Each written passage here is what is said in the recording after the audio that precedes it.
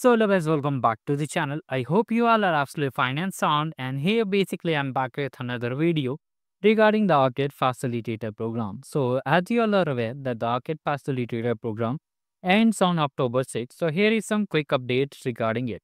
So, basically, many of you are asking about how will complete the skill badges. Can we get some special sheets also? So, all these things will be covered in this video. First of all, if you're new to this channel, do like the video and subscribe to the channel. So basically, correct as per the latest update. Okay, the Arcade Facilitator program is ending on basically 6th of October. Now here, one more important thing is that these arcade games which you can see are expiring on 30th of basically September. So you have time till 30th of September to complete all these arcade games. Currently, there is no update whether these games will be extended or not.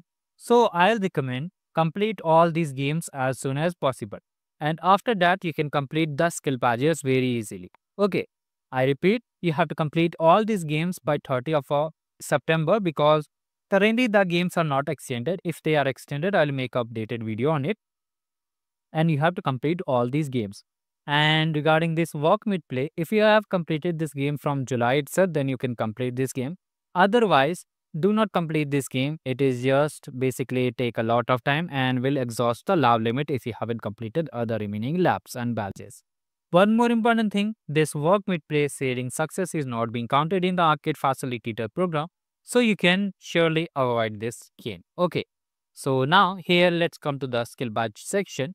So basically, many of you are asking about the skill badges. So here I have prepared completely 61 labs equal to 61 skill badges. Now what will happen?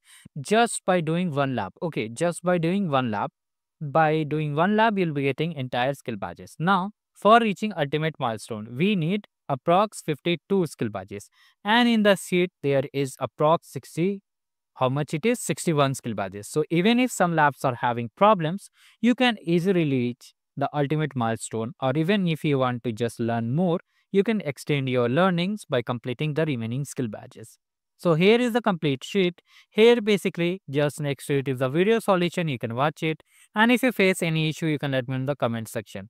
First, let me brief you about this. Here in pre-assessment skill badges, we have to only complete the challenge lab.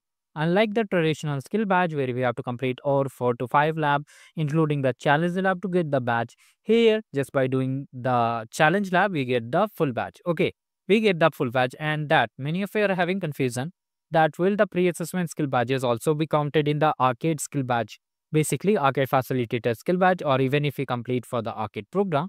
So the answer is yes, it will be counted as it is a skill badge. Okay. So hurry up, complete all these resources are available on the channel. Do like the video and subscribe the channel. This was the basic information about it. Thank you. Have a great day ahead.